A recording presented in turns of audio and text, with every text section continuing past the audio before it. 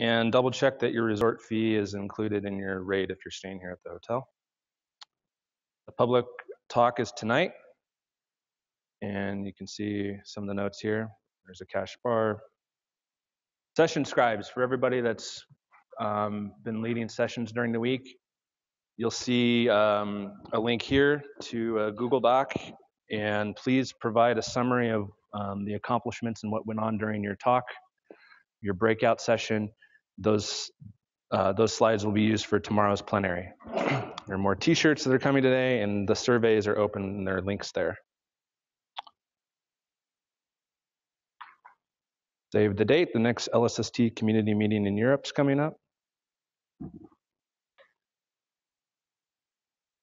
And we've received some feedback already for where will you be for the eclipse, and you can start to see the line forming along there. So thank you to everybody that's provided input. And somebody's going to get a nice vignetted look from Cancun, it looks like. So,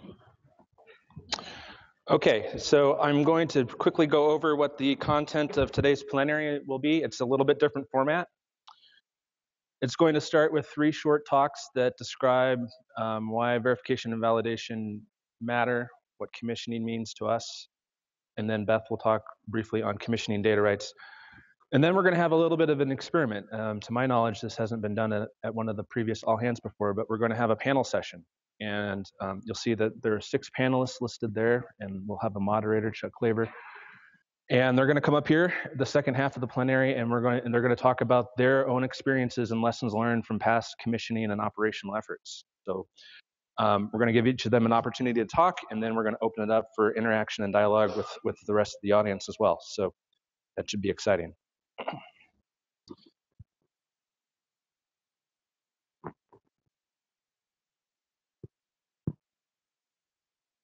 All right, so diving right in. So the first talk is one that I'll be giving. My name is Brian Selvey. I'm the Systems Engineering Manager. And I'm going to talk about really why verification and validation matter. If you've been to some of these plenaries in the past years, we've had topics on this, but they've been more process-oriented. I'm not going to bore you with process. I guarantee you won't see the Systems Engineering V more than once in this presentation. So, but really, this is really what's the value of doing this, what could be considered extra work. And it's not extra work, but I want to try to describe to you really why this matters and what we get out of doing this. So really, why does this matter? Why are we going through this process of coming up with formal verification and validation plans? Many of you have probably had me come and bug you for input for these plans. And you might wonder why. Well, why are we going through this rigorous process? Why do I have to write all this down? What's the point? What do we get out of this? Is it just paperwork? You know, we're all smart people. We know what to do. Why don't we just go forward? Well, there are some contributing factors that we should look at as to why we do need some rigor. And we could start here with one definition of a system, which was put forth by a systems thinker named Donella Meadows, and she describes a system as an interconnected set of elements that's coherently organized in a way to achieve something. And really the thing to think about here is that it's that something. Every system achieves something, and that's why they become stable after they're built and commissioned and go into operations, and that's why they're difficult to change at that point, right? Once something achieves stability, it's very hard to change. The problem is, though, that many times that something's not always what we wanted it to do, right? And so that's really what we're talking about here, is we want to align that something that we all think that we need, the stakeholders believe we need, with the as delivered something. Another reason why this is important is complexity grows very quickly. So most of you are probably familiar with a little bit of graph theory with nodes and edges, and we can very easily extract this and start talking about how this applies to us with components and interfaces, right? So it starts to compound very quickly. You'll see here with 2 nodes, you can get 1 theoretical edge or interface, and then it continues to go up. At 4, you get 6. And it starts to balloon very, very quickly. Once you get to 12, 66 theoretical interfaces. When you get up to 100, you've got almost 5,000 theoretical interfaces. And as you can see on the left, these are theoretical upper limits, right? In reality, if we're talking about either a social system or an engineered system, you get really more of that hub and spoke network that you looked at, that you see in the bottom left. So this is, again, an upper limit. But the point is that this does still compound, and it still gets very complicated. If we look at LSST, it's really hard to even evaluate and come up with some good metric about the number of interactions or interfaces on this project. But one corollary that we can use is our work breakdown structure, because it's a product and service oriented work breakdown structure. So it gives us a sense of the products and services that LSST is being built to deliver. And if you look across both the NSF and the DOE portions of the WBS, there are 599 nodes. And that, you'll see, gives us almost 180,000 possible interactions. And again, I'll be the first to contend that these aren't technical product edges, right? But this would be closer to the possible number of social interactions that are feasible on this project. That means all the interactions that we're having at meetings like this, all the point-to-point connections that each of you have in your conversations in your daily work, and all of those actually matter. We are part of this system. We are part of this environment. And the interactions that we have do matter. Those interactions contribute to the technical definition of LSST.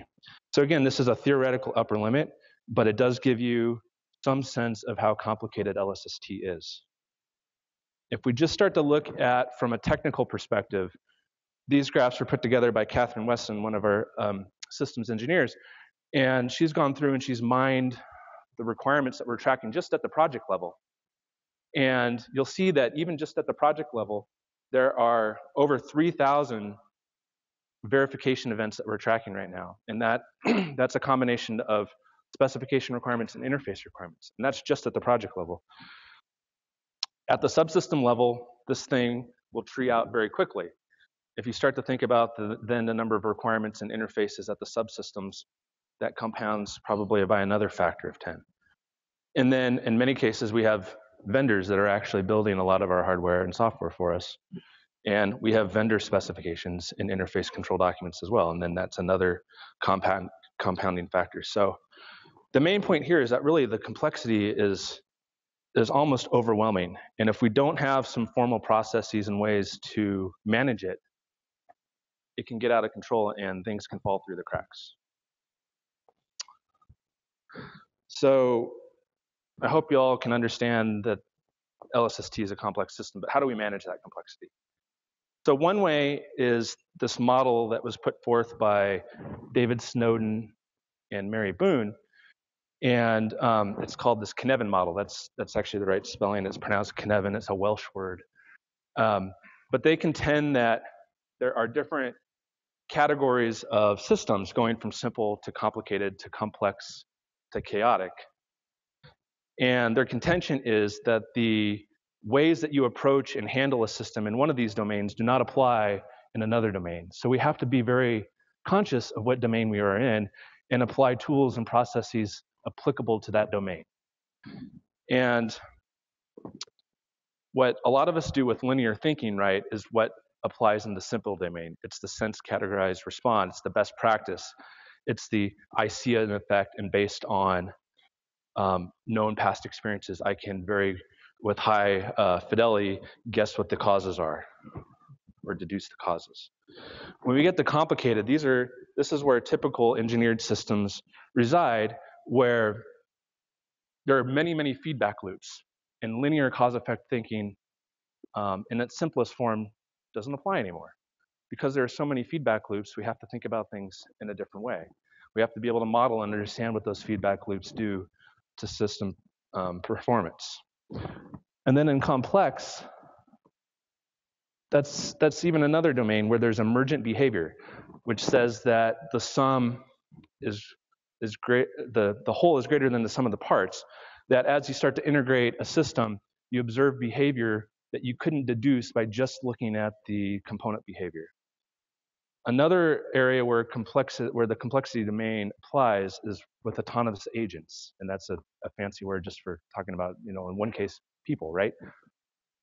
with all these people in this room and we start to interact, we can't model how we're all the outcomes a priori to all of these interactions beforehand.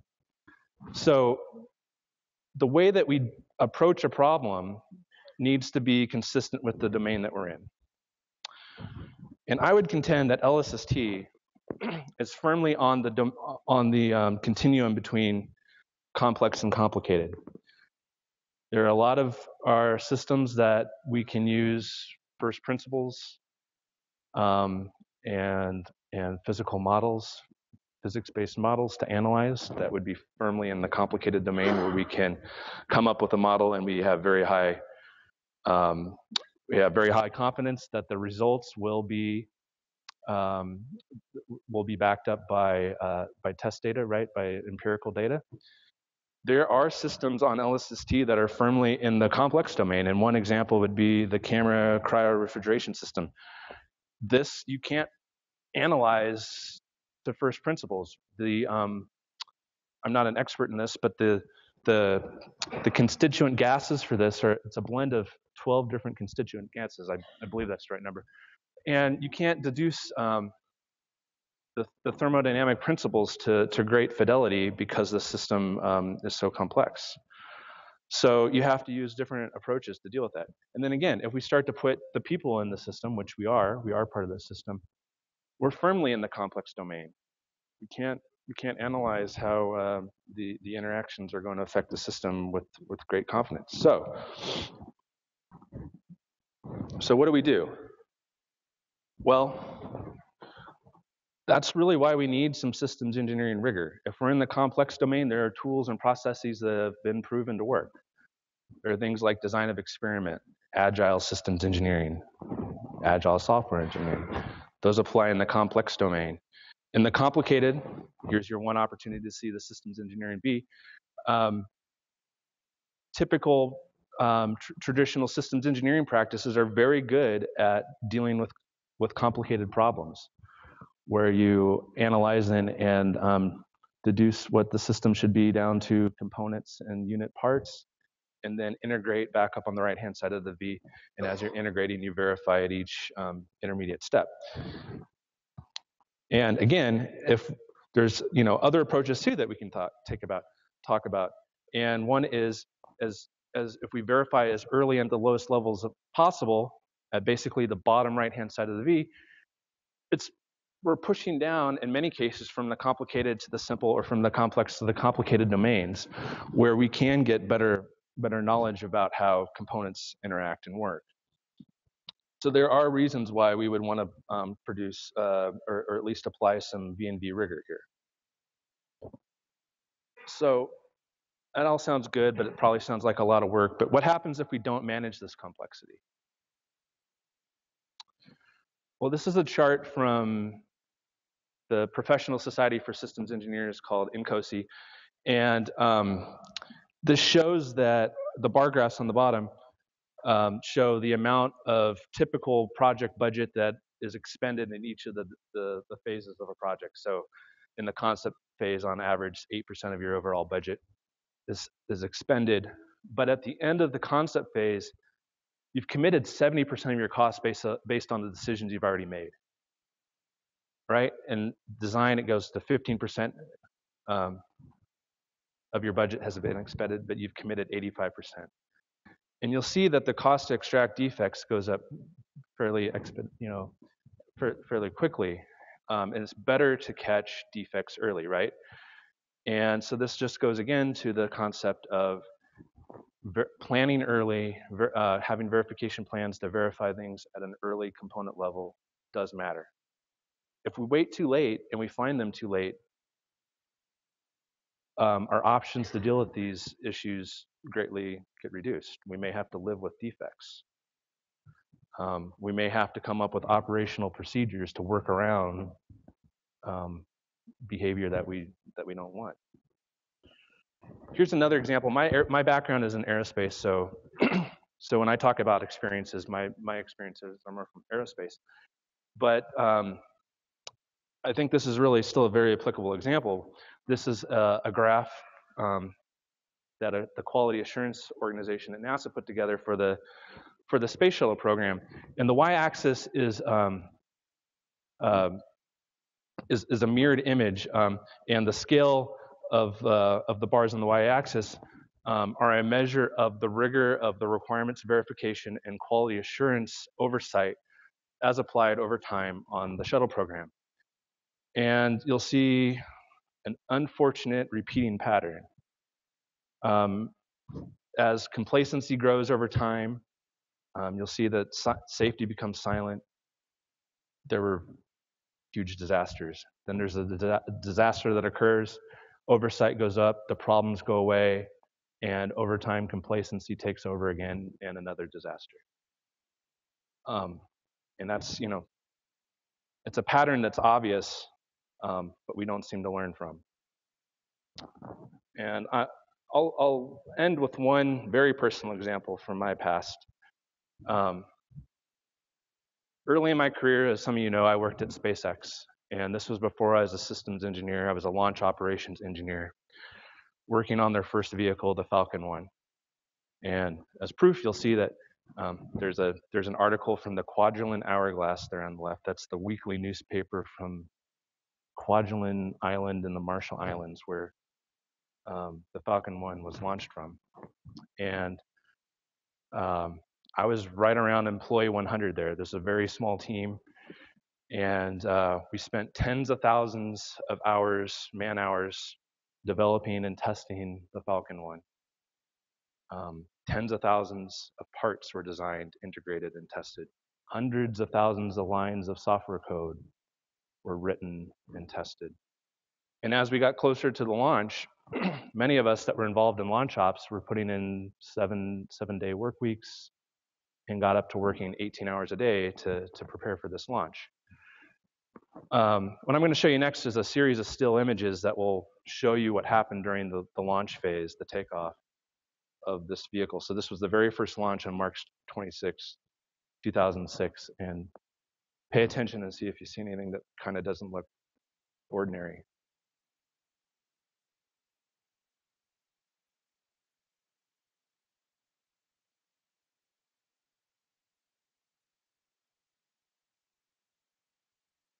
Anything not look right?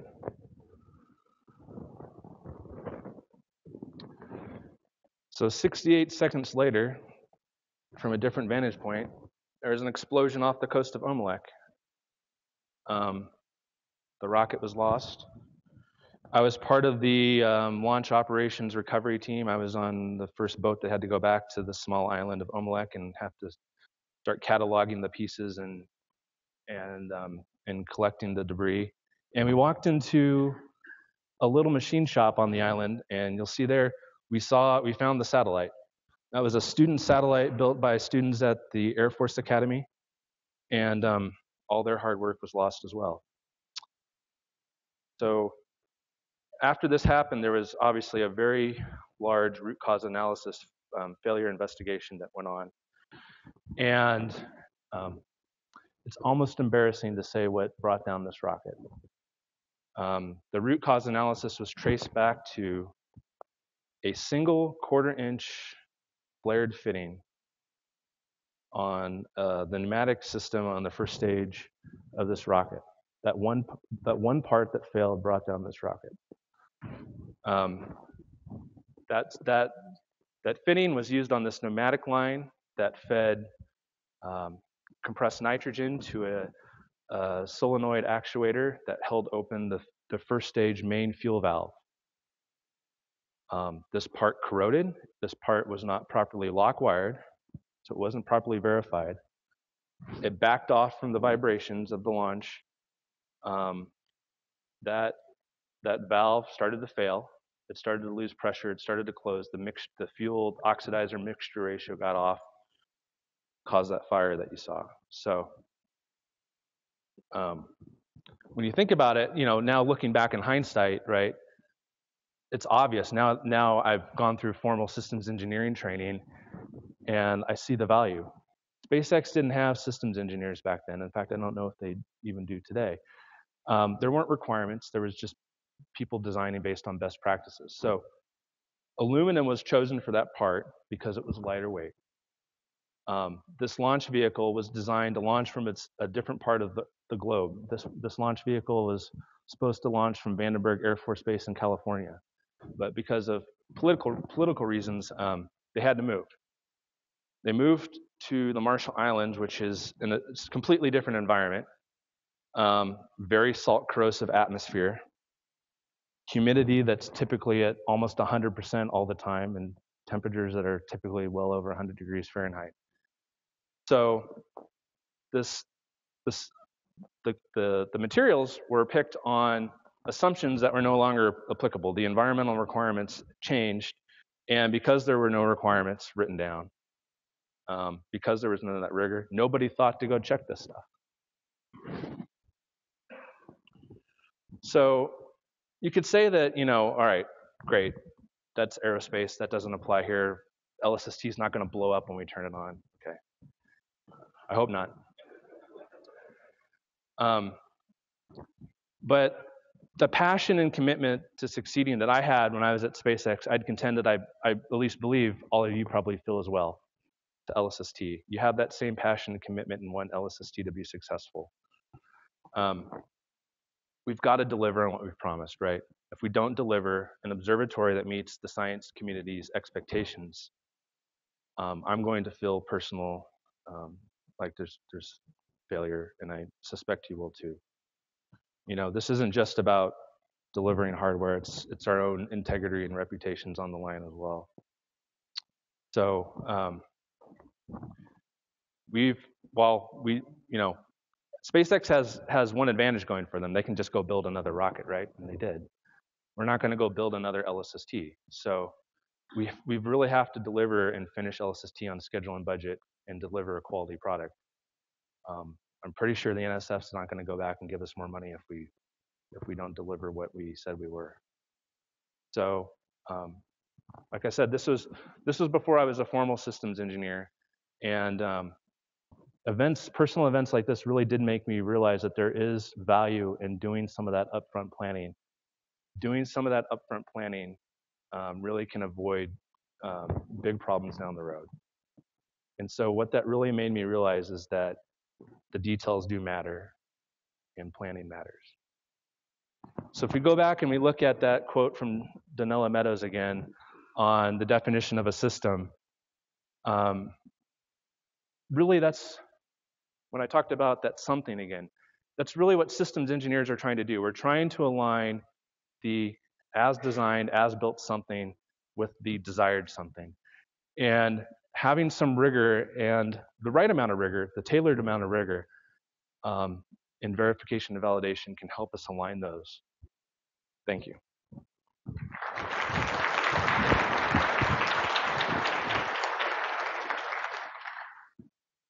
So next, so we have 3 presentations. The next one is going to be by Chuck Claver on what commissioning means.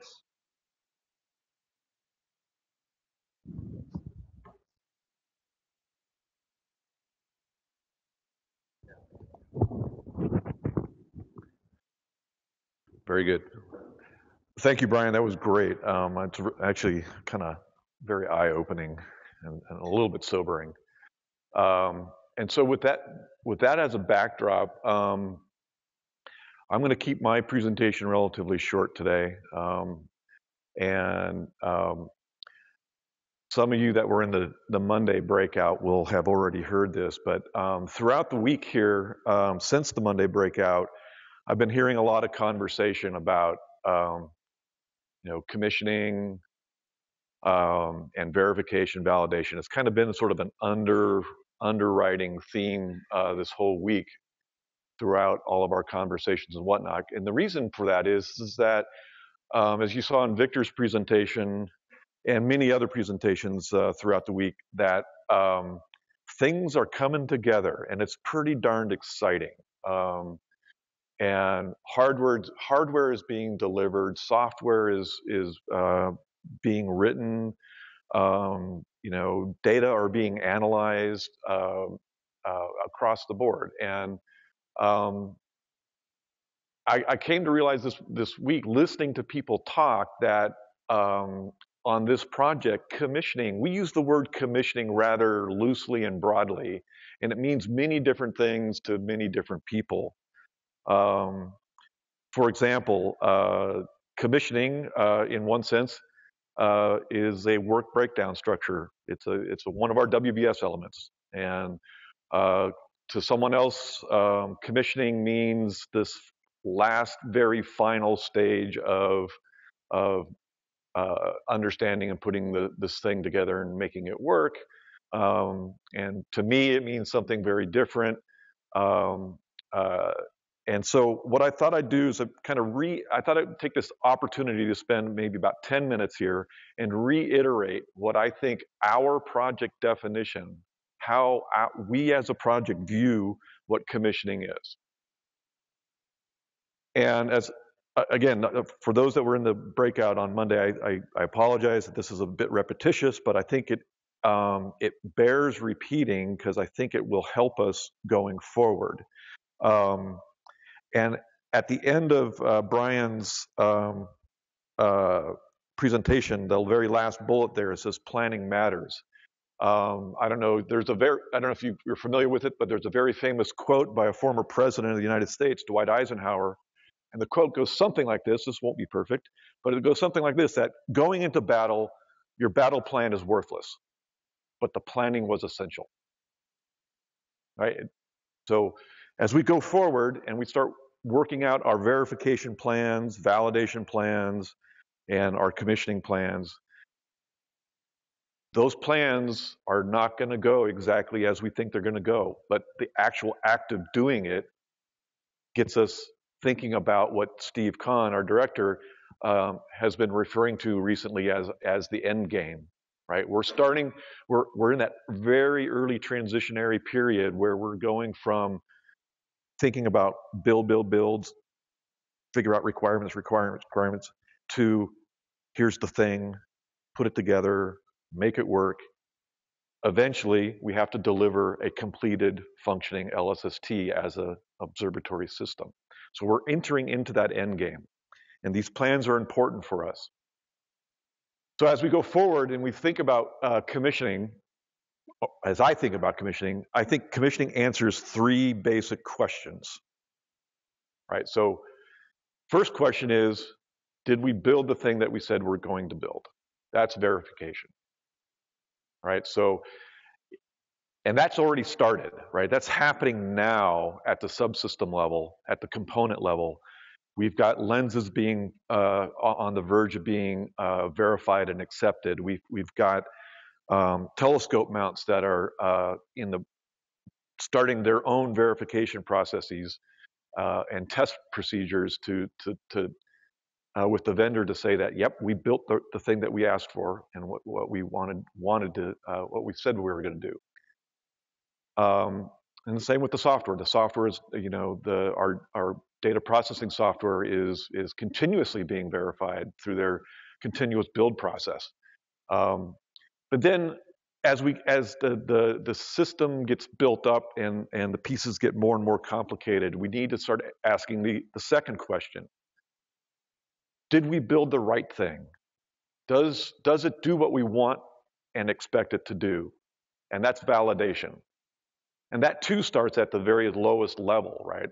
And we build that up as we go, as the pieces come together and get more and more complicated. And we go, I really like Brian's chart that showed, you go from sort of a complex system that you can't necessarily predict how it's going to behave, but ultimately we're going to have to understand that.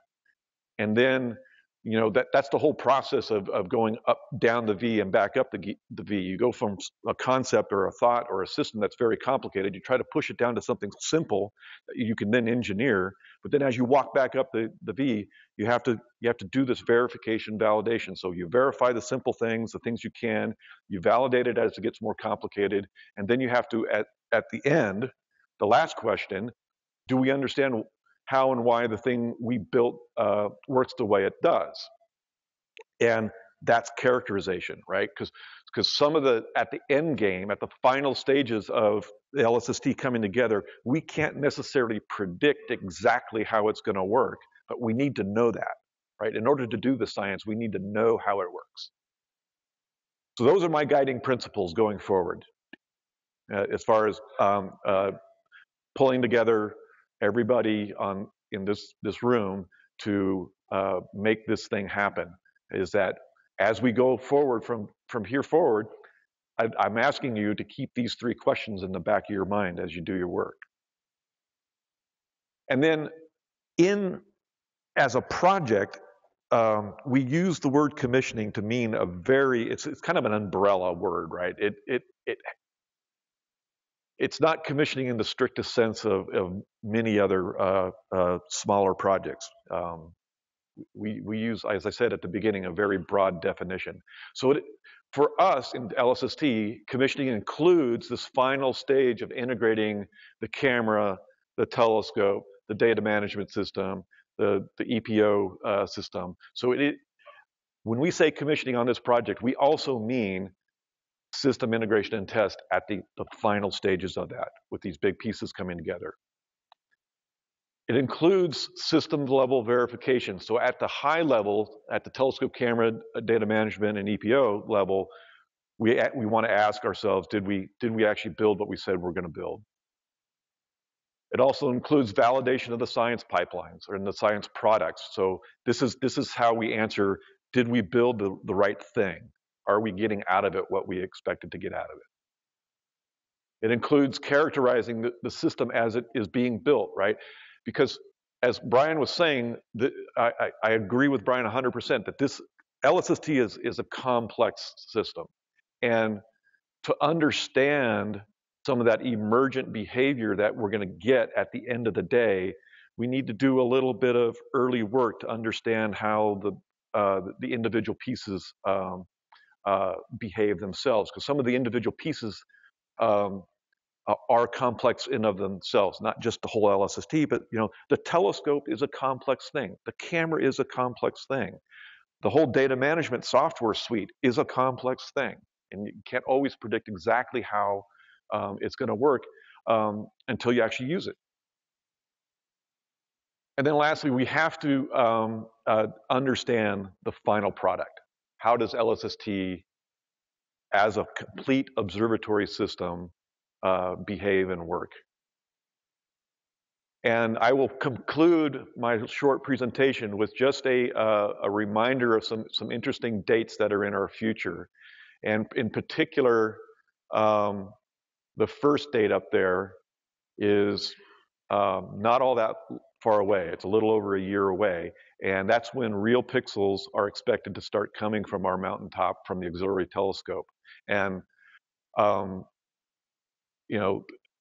that's when we start that's when the end game really is in our face, right? Is starting a little over a year from now. But I hope that you can understand that with trying to understand and verify and validate and characterize this complicated machine that we're building, that commissioning isn't something that's some far away milepost 3 years down the road.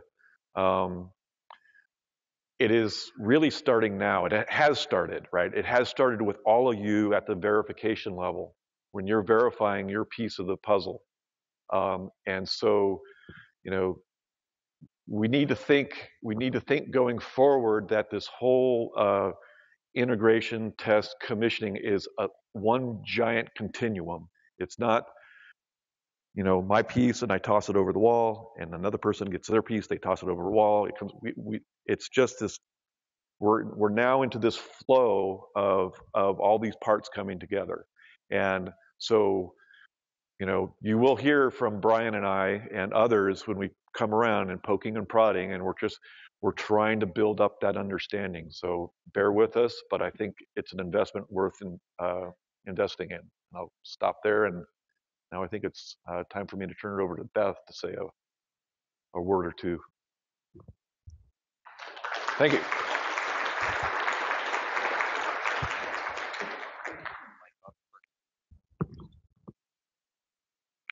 Can you hear me? Is this okay where it is on my shirt? I've got a little bit. Okay. Great. So Brian and Chuck, thank you, Ian.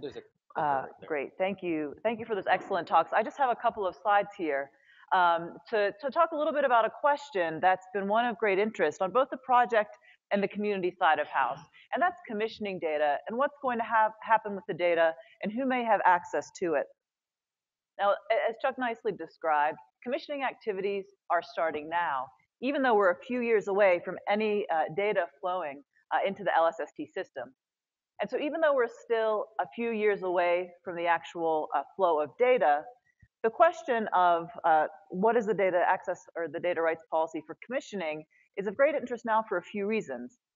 One, of course, the science community wants to know, when can I get my hands on LSST data?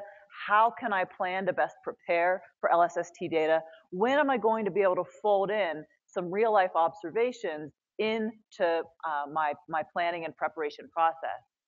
And then on the project side of the house, we're looking at getting ready for operations and planning for what sort of activities will take place during a 4-year pre-operations ramp up to the 10-year survey between fiscal year 19 and fiscal year 22. And so it can be of great advantage to the pre-operations team to use the vetting, the analysis, and the distribution of at least some of the commissioning data as a way to really prepare the team to be ready for effective and efficient operations on day one, and also to get early feedback, to ingest and react to early feedback from the community on the LSST data itself to strengthen our readiness for the start of full operations. So there's a lot of possible advantages, both on the LSST side of the house and in the community, to figuring out how we can do some early distribution of data before the start of full operations. And so with those sorts of interests in mind, we've had a number of conversations over the last year with both community members, the project science team, folks within the project, folks who are going to be responsible for commissioning, our managing organizations, and representatives from the agencies to think about what might an appropriate policy be to communicate at this stage in the game. Because with so many years away, there's a lot of things we don't quite know yet, what resources will be available, what will be the most effective way to distribute data at the time. And so we're doing our best to have written a policy that'll clarify expectations and boundary conditions while deferring specifics for a couple of years when we flesh things out more. And so that's what these few slides are intended to communicate.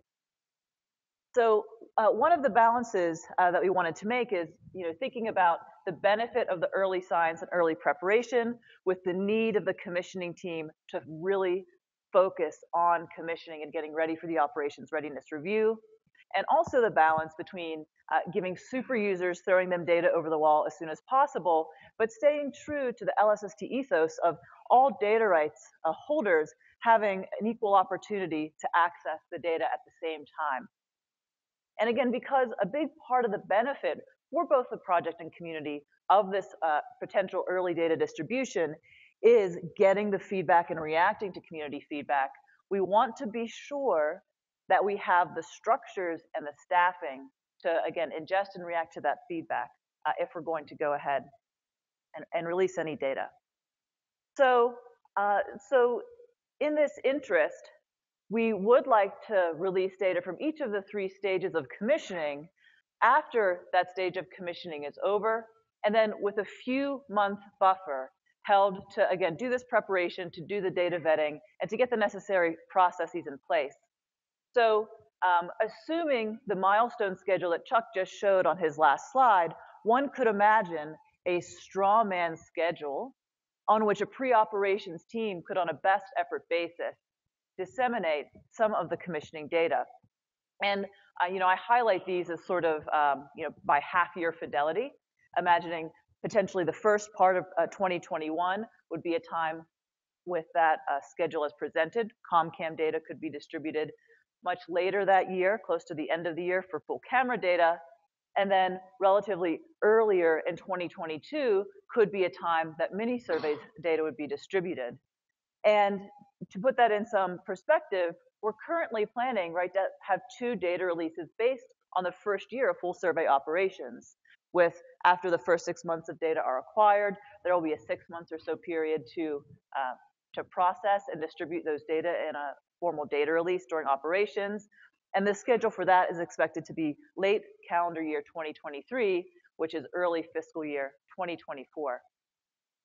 And instead of answering right now exactly which data products will be released when and how that is all going to look, the plan is for an early instantiation of the data release board, which will be the cross operations team board that will be involved with all of the steps involved with producing the formal annual data releases. To have an early instantiation of that board, start to exercise their practices, to develop the criteria for which products will be released, which images will be released, in close consultation with the Science Advisory Committee. And those conversations will start at the beginning of commissioning operations. The data management team and the emerging data facility are working towards the start of full operations to have the full capacity at the Data Archive and Access Center and have the full functionality ready to serve out to thousands of users for the science platform. And so we'll be cautious and careful as we distribute these data during commissioning. And well, I want to say now that the minimum products that would be distributed would be flat files, FITS files and tables. And then again, several years from now, we'll have a better sense of what the appropriate distribution channel will be like. Keeping in mind, of course, that as much as we can on the best effort basis, the pre-operations team will want to get the community exposure to and experience with the actual user interfaces that late 2023 first data release will be delivered through. And that's all I've got. So Brian, you're the boss. What do we do now? Questions for everyone or go to the panel? And so now, Brian will welcome our panel speakers to the front.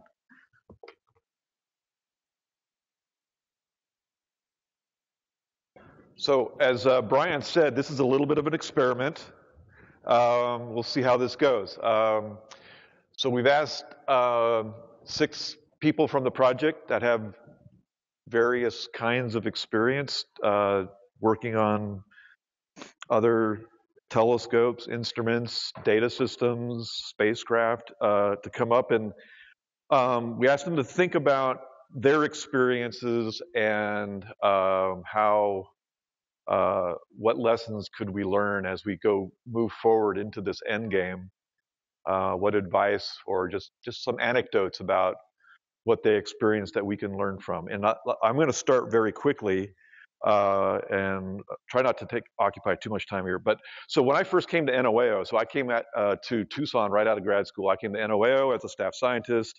The WIN 3.5 meter telescope on Kitt Peak was being commissioned at the time, and I was asked to participate in that commissioning effort and examine the image quality performance of the telescope. So one of the things I did is I put a high-speed camera on that telescope, and it ran at 200 frames per second. And I wanted to characterize what the image motion looked like. And to my shock, I saw that there was something like a 0.2 to 0.3 arc second peak-to-peak 23 hertz vibration wiggling the image around back and forth. And long story short, we had no clue as to why that was happening. And it took us 4 months to trace it down. I was at my wit's end, and at one point I was sitting in the dome with my laptop with a battery-powered accelerometer on the telescope and pulled the mains on the observatory. No power whatsoever, 0, except for my battery and my laptop. The vibration was still there. That did not make sense. And it turned out that the secondary mirror on that telescope, there was 4 points that attached it. And so not to be over-constrained kinematically, only 3 points were used. And it turned out that this vibration was the secondary mirror rocking back and forth across the diagonal of the 3 points. And I just scratched out on a piece of paper that it happened to be that the sound travel time across the diameter of the dome was about the equivalent of 23 hertz, 1 over 23 seconds. And so the bad news is that it was just being acoustically driven, and the good news is that that meant that the Q of the oscillation was incredibly high, which means you could easily damp it. So we put a dash pot on the 4th leg, and it went away. And so the lessons there, right, is for me is, and this is why you hear me preaching to this all the time, is, you know, it took us 4 months to get there. And I think we could have avoided that by being a little bit more systematic in characterizing the behavior of this complicated machine uh, as we went to anticipate this emergent behavior. So what I'm going to ask the panelists to do now is, so that's my anecdote, is to introduce themselves, maybe a sentence or two about their background, and then provide your anecdote. So how are we on time, Brian? What's our time? 40 minutes. Okay, so let's see, try to keep it to around 5 minutes or so we can so we can have some time for questions. So I'm going to start off with Francisco Delgado. Good morning, Francisco Delgado. I'm the software manager for the Telescope site team, and I have previous experience in a couple of observatories. One that is relevant for the commissioning is the VLT.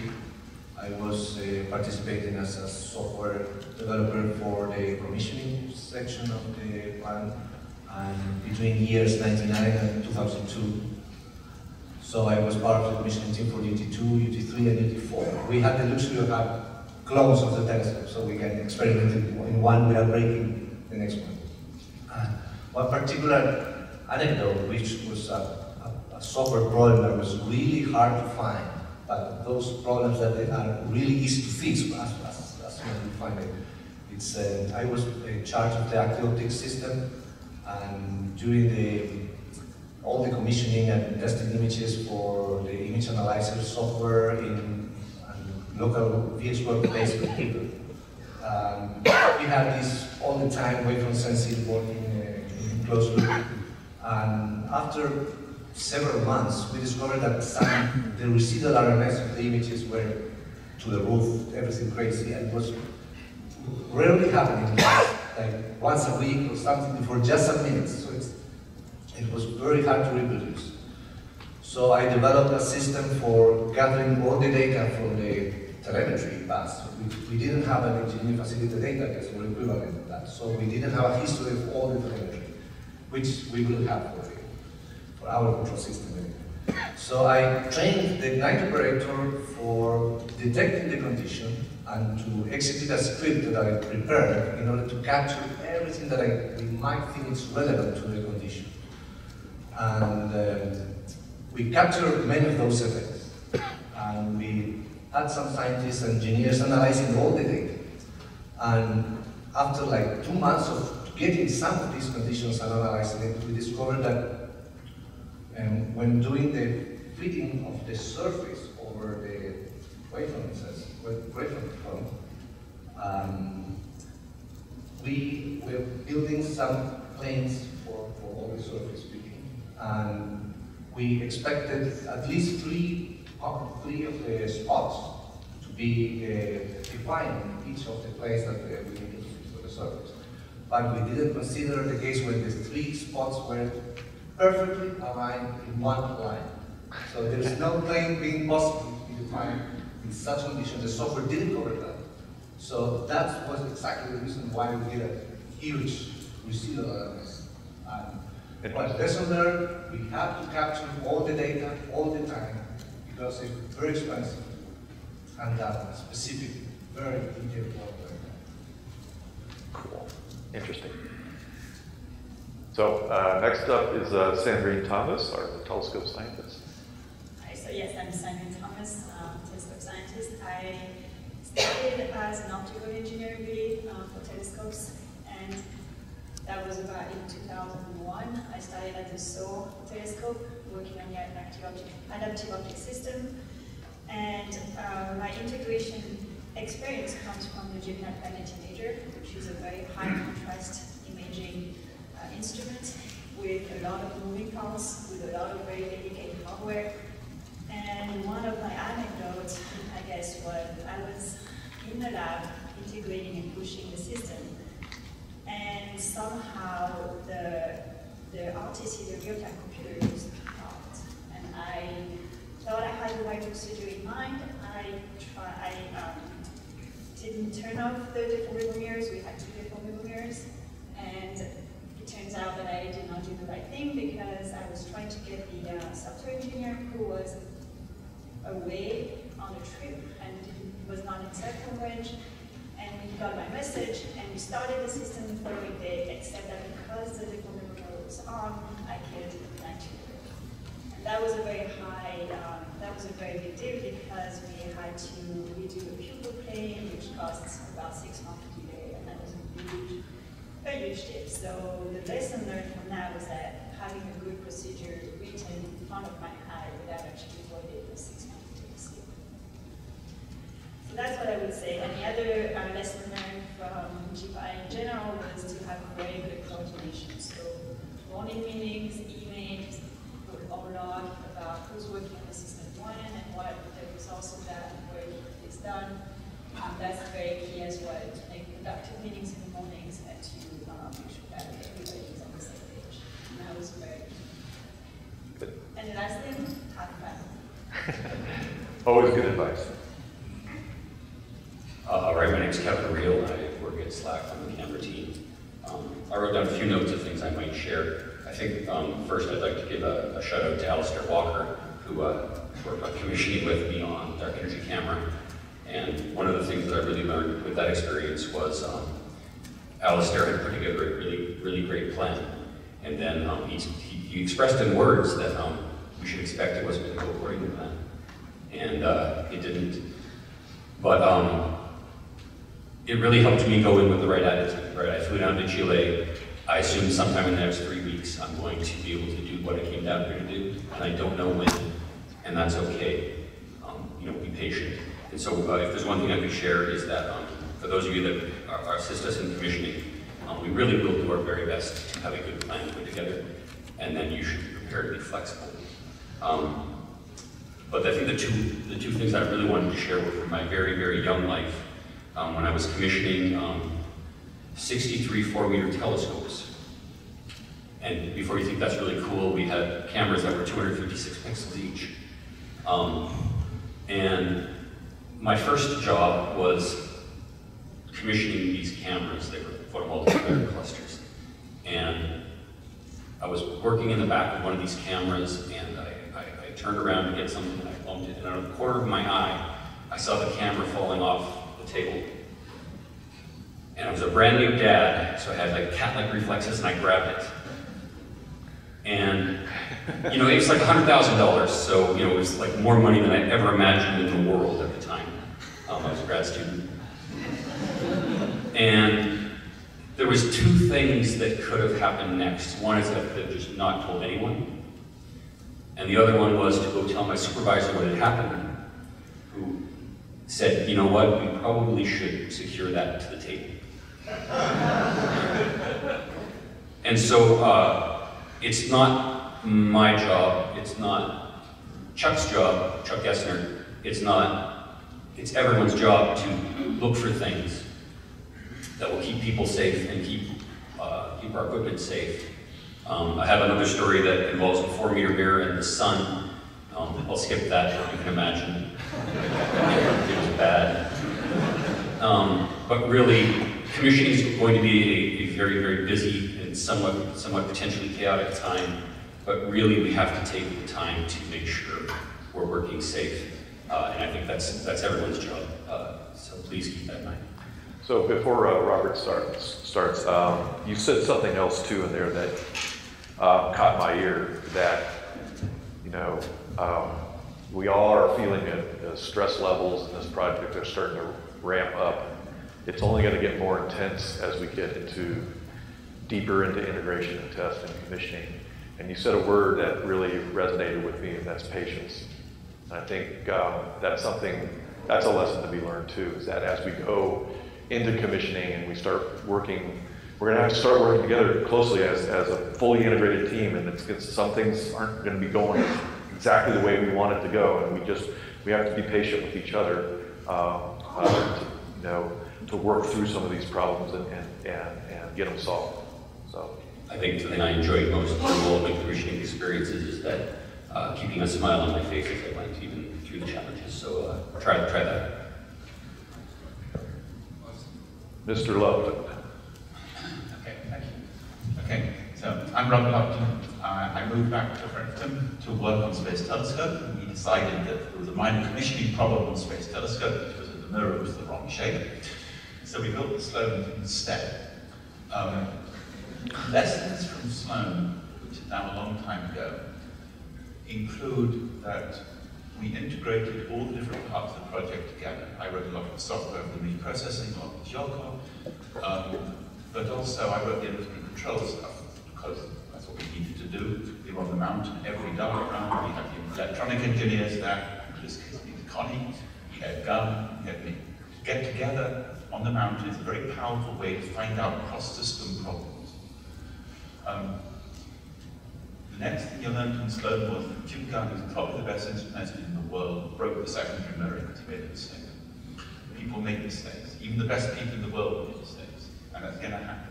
You have to catch your camera, but you know, if you do it twice, then that's a mistake. You're allowed to break things once. Robert, do you recall what the mistake was? It was a hard point. Error somewhere calculating whether you could run into the hard points or not. It was, we can hear that we replaced the supports for the secondary. Was Yeah, come up to the microphone, okay, Russ. So, but Russell wanted to go into more detail. We changed supports, we changed the piezos, and that basically ended up getting into trouble. Jim Gunn wanted more precise positioning of the secondary. He designed some new supports that contained piezos in them. We took them to the observatory. I put them together. I installed them, but I forgot to measure the length to make sure it was the same as the old supports, and they weren't. They were shorter. And so when the mirror got homed, it was pulled all the way back, and there was a lot of the mirror center of the mirror touched part of the support system and was pulled hard, and the center popped out. Wow. It took a few days for that to happen, but the lesson from that is this was long after commissioning. This was a change partway through the project. In my opinion, the lesson from that is don't let your guard down. Just because you have a working telescope doesn't mean you can't break something later. So if you have upgrades, be careful. Thank you, Russ. And this also speaks to one of Brian's points towards the end of his talk, is that details matter. So go ahead, Robert, start. So I think the next thing I commissioned was the ACT telescope, which is 5,100 meters in Chile, and the main problem there was diesel gelling at those temperatures and problem with bandits coming over the border from Bolivia. So very different set of problems that we had on the SDS, but they both caused real trouble as they work. So the next instrument was Supreme Cam. Here's an image. On the left is a dome flat, this is Y-band. On the right is a sky flat. And you will see that the edge of the field is vignetting corrected, is brighter than the center of the field. That's totally impossible. It took Gunn and me about 5 months sorting out what was going on here. And it turns out that the filters are more sensitive at the edge of the field than the middle. I used to go out to Hawaii every month because it was the only way to get communication from the Japanese. And eventually I said, I figured it out. I think the filters have a bigger bandwidth at the edge. And they said, oh, yeah, we have to scan somewhere. Would you like to see them? The answer was yes. It also explained the flat field structure we were struggling over in R. The fact we weren't seeing ghosting in R. You were saying again, we were coupling the filters to nice skylines, all sorts of things. So communication would have been really helpful there. And finally, if you look at those two images, I looked at them this morning when I pulled up this slide, you'll see there's a feature on the right-hand image, which I've never really paid attention to. Now, that's light coming off the encoders. It turns out that we have some light about a micron. We discovered this later in spades. In fact, Yusra showed these same features again. But now I go back and look at the data we were dealing with while we were fighting much bigger problems. I say, oh, I could have discovered back then that we had problems coming off the encoders and getting into data. But we didn't, because you don't catch everything. You go back and find it. Thank you, Robert. Will. So I'm Will Malone. worked in ESA for many years in different areas, from control systems all the way up to the last 12 years, where I've been working on Gaia through construction into commissioning and operations, and then all the other missions. And I have to say, the only mission that I've seen where there was no problems in commissioning so far was ESA Pathfinder. That was an engineering mission, more than a science mission. But it was the only one. This picture, hopefully, is the first light image from Gaia. And you know, if you weren't actually working on Gaia, this looks really horrible. Gaia wasn't spinning; it's meant to spin. It reads out TDI, so this is stationary stereo. Being TDI topped out on the CCD, so it's actually fantastic image. It's perfectly exactly what we were expecting to see. And things went a bit downhill from there. So, you know, Gaia is a space mission, as Brian said. ESA do we do extensive verification, extensive validation, all the way through from the beginning to the end, and you still run into problems. So Gaia had a bunch of things that most of you probably know. There's basic angle variations, not as stable as it's supposed to be. There's stray light problems, little fibers sticking out from the edge of the sun shield. All of these things you have to discover as you go along the way. And they flow downhill to us people who are in controlled science operations, or DM in the case here, because what happens is these things often never get fixed. And although you just fix them in software, you can characterize them, you can character it. So I know what's coming to me on LSST. You keep it there. You get some of it. Probably so. But, so again, mission drive was 3 months, it ended up being about 6 months, which is still short versus LSST. There's really quite a lot of analysis, a lot of scientists sitting in institutes, a lot of people looking at the board and they're trying to figure out these problems, other problems, water, vapor problems that we also had. LSST will be no different, I'm sure we should pay attention to that. It was a great experience. It was fantastic to be part of this enterprise. I'm looking forward to the same with LSST. I think planning is definitely needed. I have to go to that level as well, so I've heard that already here. The time doesn't work, but if you don't have it, you're even worse off. The other thing I would say is that everything goes reasonably well if you have clear channels of communication. So I've heard that from Robert. We need to establish very clear channels of communication. I would say also command and control. You decide that you do this, you can do this. And then, you know, everybody can remain happy and calm. Thanks, Will. And last but not least, yeah, Frosty. so now I get Frosty. to disagree with everybody constructively. No, I'm kidding. So my name is Frosty and I'm in data management. I work for Will in Tucson. Before I was a desk jockey on a vaporware telescope. For many years I worked on Monica telescopes, and so I've been part of several instrument commissionings, more than half a dozen, 2 major telescope recommissionings after very heavy engineering and upgrades, and 2 complete software overhauls. And I will say that commissioning is can be the best of times or the worst of times, and it's usually the best of times if you get it right, and it is an incredible experience. I'm very excited to see LSST go into commissioning. So I apologize if this point seems a little bit obvious, but even the obvious things are important and need to work and planning to happen. The one thing I learned in commissioning is that, of course, it's a very exciting time. Everybody has contributed, and everybody wants to be in the freaking control room. We learned early on to be very brutal about this. If you weren't holding a spanner in your hand, you did not get to be in the control room. Otherwise, everybody wants to be there. The software people want to be there. The astronomers want to be there.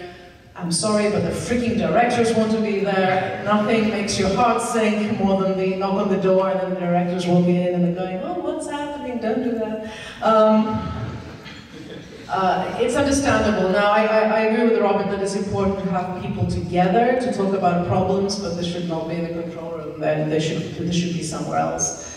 And the corollary for that is that everybody who is somewhere else trying to solve problems has to have a very good understanding of what is happening in the telescope in the control room. And we heard some of this before. It's very important to have data and telemetry, micro switches on absolutely everything, machine readable, very accessible logs that have been, you know, well narrated, that do say things like, at midnight I heard a clunking noise, so that somebody can go back later and correlate something happening in the data stream with the clunking noise. And my favorite example, because this is, people think that and go like a big bloody deal, but my favorite example is we were commissioning Scuba 2 on GCMT, which is an extremely sensitive sub-millimeter bolometer array. The detectors of Scuba 2 are actually at an operational cold temperature of 70 millikelvin. It was actually, for a while, we believed it was the longest continuously cooled place in the universe. It's actually cooler than empty space. The cryogenics for the system were incredibly complicated, and we anticipated problems, and we were geared for problems, but there was this transient noise that would appear, and then disappear, and it would appear, and then it would disappear. And we went crazy. We had checked everything, you know, we were having people turn off, you know, their walkie-talkies and their phones, and, you know, we would look at the temperatures, we would look at the wind speeds, we would look at everything we could think of. And several months later, somebody realized it was when the mechanical engineers were playing music in the dome. The instrument was so sensitive, it was actually getting microphonics from the music. And so this is the kind of thing you really have to watch out for. And you can never have too much information, too much telemetry, too much details. The other thing I will say is something that Will said that struck very close to home, which is, it is certainly true that there is an expectation that some problems will be fixed in the data processing. And while it is true that this can happen, I really believe that in a complex system like the one that Brian described, there is kind of a Vulcan nerve pinch place. There is an optimal place in the system to fix a problem. And quite often that is well upstream. I mean, you can have a very modest change from somebody who's writing the header control system or the readout for a microswitch that is going to produce a much cleaner, more robust, and more efficient solution than working around that in the code. And I think in a situation where we have lots of distributed teams and everybody's problem seems the most important, it's actually important to also look at the overall health of the system and find the right place to fix a problem. And finally, I'll say, beware of workarounds. Workarounds never die. You know, you do something in the middle of commissioning because you're trying to work around some problem, and like 3 years later you go up and cult-like the same workaround is being applied, even though the problem has long been fixed. So even though it's a very busy time, there's lots of things to do, it's worth taking the time sometimes to fix something properly. And I'll stop even though I can just go. Thanks a lot, Frosty, and all the other panelists. We have some time now for either questions or other stories from the audience. Can ask anything you want about commissioning or verification with Brian up here, but the microphones are open.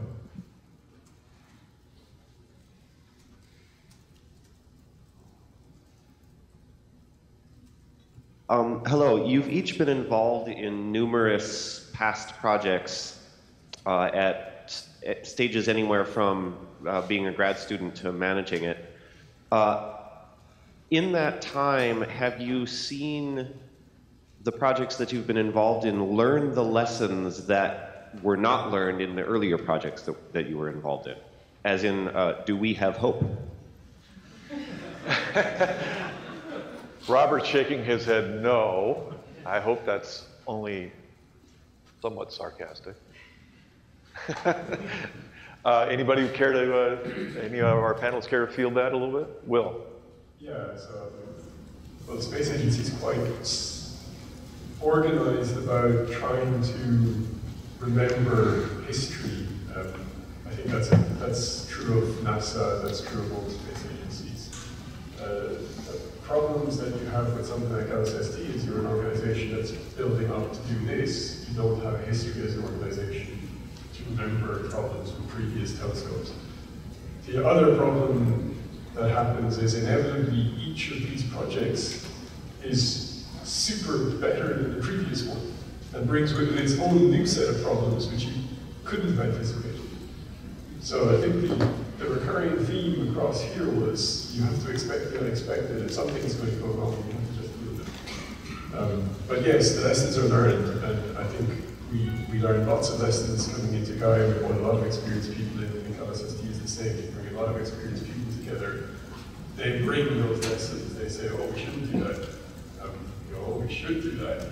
And hopefully some of those are listened to and we agree on them. Some we disagree on them. That's fine. So there is hope. Kevin, you were back at us. Sure, people still drop things. And people still lose their cool when under stress. And reminding yourself, right, about the complacency that Brian showed. You can get complacent with how you treat others, and you can get complacent with safety. You can get complacent with following procedures, and all of those things can lead to bad things. So we shouldn't get complacent in any of those. Thanks. So it's interesting. I'm hearing, in trying to synthesize what all the panelists have said.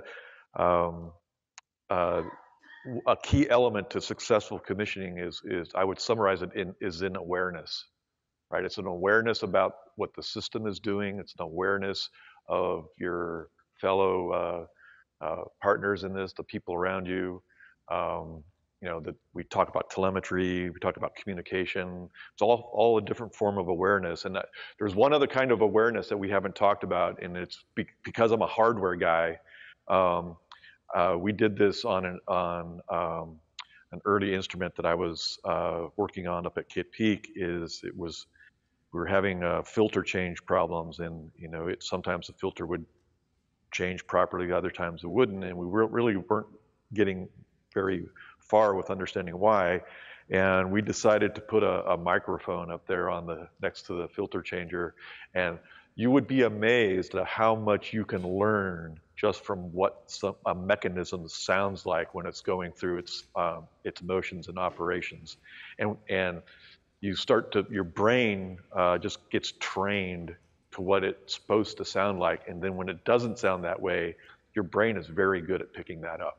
And then you can quickly, now I've identified a moment in time when the sound wasn't right. And then now you know where to dig in the telemetry to understand it. Robert's about to say something, and then I'll turn it over to Chuck. We have a microphone up at Plug Screen Camp, which you listen to, and we once heard the sound of a screw going, which you really don't want to hear. But the question, Robert, is, did you find the screw? I think it's somewhere in the filter changer mechanism. It may still be in as well. You didn't find the screw. The thing we did find when we took the slow camera apart was the fan blade that Jim broke off because he couldn't be bothered to break the power out when he was trying to do something down in there. That didn't come out. We took the machine apart a year or two later. Chuck. So thank you, Kevin. We're all in this together, and I think communication is something that's really key. The other thing, too, that we've established within our project is the work stop authority. And there's a number of us in this room that experienced a very devastating occurrence right before DECCAM the project started, right? So the F8 accident. And one of the things that we found when we investigated that particular accident that hurt somebody and damaged the mirror, we did eventually repair it after several $100,000 and a year's worth of work, is that the people that were actually doing the job knew something was wrong, but they were afraid to say anything. And so we immediately instilled a work stop authority. And one other lesson that we learned from that is that we forgot that glass is sacred. And so whenever we're moving glass at LSST, you can guarantee I will be there because I'm going to instill with the people that work there that glass is sacred. So I just want to say a little bit about both those comments. So it is true, as Chuck said, that we must be patient and, and we must be safe and we must keep all those things in mind. But we actually know a lot about human beings, and we know a lot about conditions that make it easier or harder to achieve that, patient and careful and well thought out state. And we know things that are antithetical to that, and one of them is being overwhelmed, being tired, and being stressed. And one of the things that we learned after many commissionings is that, you start off by making this very big commissioning list, and you add up how long it's going to take, and it says, for an instrument commissioning, say it's 6 weeks. So you start off. By week 2, you tried and you stressed, and now you have found more problems that you can fix, and this list is getting longer, and this is how this thing starts. So one of the things that we found, it was actually more productive to have a 3-week commissioning period than shut the freaking telescope down for a month and then come back for another 3-week period, because in the first 3 weeks you have found enough things to work on that you really want to deal with before it's actually worthwhile to keep going. And then people can get some sleep, they can do their laundry. And so I would say less haste, more speed. Beware of these factors, beware of just getting into that position where you think you're working very hard because you put in a 100-hour week, but in fact you're becoming less and less effective, more and more stressed, and everybody around you is in the same situation. So just take your time, plan lots of breaks, is kind of my advice to that, and that helps everybody be safe and be happy. It's in my plan. And I would add to that, so she said take breaks and things like that, but I would say make sure you're flexible as well. So we had to do a few design changes in the process. We had to do 6 months for actuators, and there was another misalignment in the system. So just be flexible into the planning. Yes, we need to plan, but we also we need to know when to change that plan and how. Francisco. Yeah, I can contribute in the same tone that specifically in software development. During construction, we are used to our process, implementing requirements, design, testing, releases. We have time. We think we don't have time, but actually compared to the totally different reasoning during integration and commissioning, we need to react really fast. The sprints now are for weeks, 2 weeks. The sprints there are like hours sometimes. You need to turn around, move very quickly, some solutions, sometimes diagnosing your code, your system with 4 people in your back, and coming up with something that you have to create and be creative and understand your system, understand the problem that your system is addressing. That's critical. And yeah, we have to react fast, and answers like, that's not a requirement, it's not an answer. We have to create the requirements afterwards, something to define that.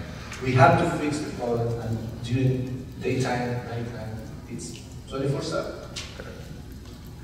Russell. Well, one thing we found very helpful, and I know you're doing the best you can on it, was to have simulators. So, for example, I wrote the high-level TCS for the Apache Point telescopes, and the person who was doing the low-level stuff gave me a box that pretended to be a low-level controller, and it made all the difference. We got it up in no time instead of spending weeks and months on them out and trying to get them to talk to each other.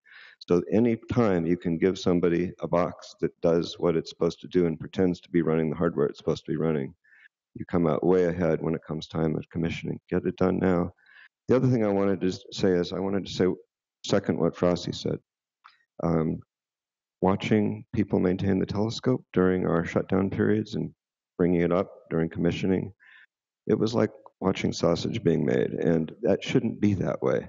People picking up light baffles, they're right next to the primary mirror is facing up, they're holding it in their hand and handing it off the side of the telescope.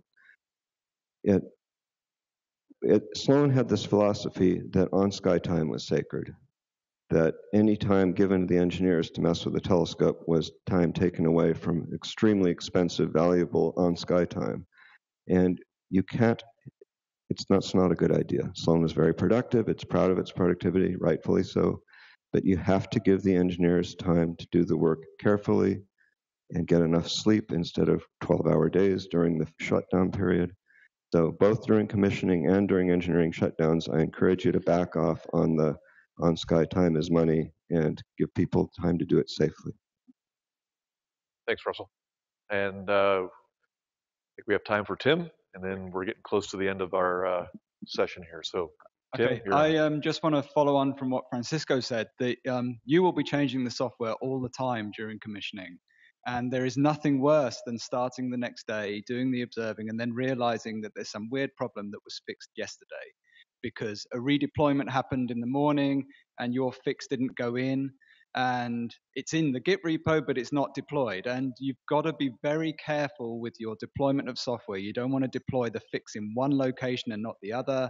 It has to be consistently known everywhere what's going on. And you need a way of being able to deploy the thing you fixed last night into the test environments and get everything so into known state. Otherwise, you're going to be chasing your tail for the first couple of hours of every night. And you don't want to be doing that. That's why I'm going to come to you, Tim, and help. You're going to help me figure out exactly how we're going to manage that. So I've been trying to stay off all my software stories because it'll bore half the people, but not only this is an important point that we always recognize, but I think it's actually, I want to bring the one thing that actually does not come up very often. Yes, we have to do lots of quick, rapid and secure deployments. And yes, we need to know what version of what state the system was in, and absolutely simulators are critical in ensuring safe deployments. The flip side of that is it has to be really easy to revert back to a previous version. And that's sometimes underscoped, but you are very risk tolerant in that situation. In fact, I have found that even astronomers in operations are very risk tolerant. They do want to try the new version because they do want that feature you just put in. But the flip side of that is occasionally that will go wrong. You don't have time to do full testing, and so you have to be able to just go back to where you were very easily. And if you do that, it actually relieves a lot of pressure and stops you from that kind of vicious circle where you deploy something, it has a bug, and then you try to fix it, and the fix is a bug, and then you're chasing the bugs all the way down. So version control is a wonderful thing. Thank you, Frosty. I think we're at the end of our time. I think it's, I thought this little experiment worked out all right. Let's thank our panelists here. And enjoy your coffee break. For those that came in a little bit late and are unawares, the commissioning rehearsal that Will, myself, and Keith Bechtel will be running got moved into this room here, so we have space.